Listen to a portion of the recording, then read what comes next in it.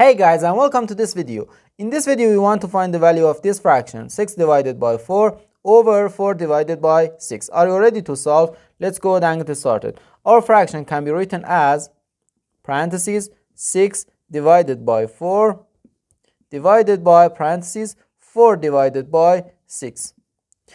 The numerator divided by denominator.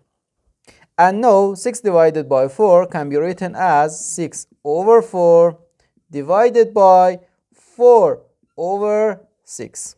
Okay, and now according to the KCF rule, keep the first fraction 6 over 4, change division to multiplication, and flip the second fraction 6 over 4, and this is equal to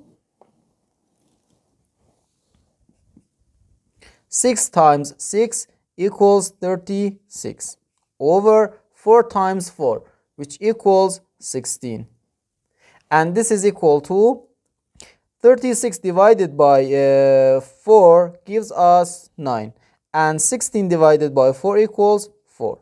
So our final answer to this problem is just 9 over 4.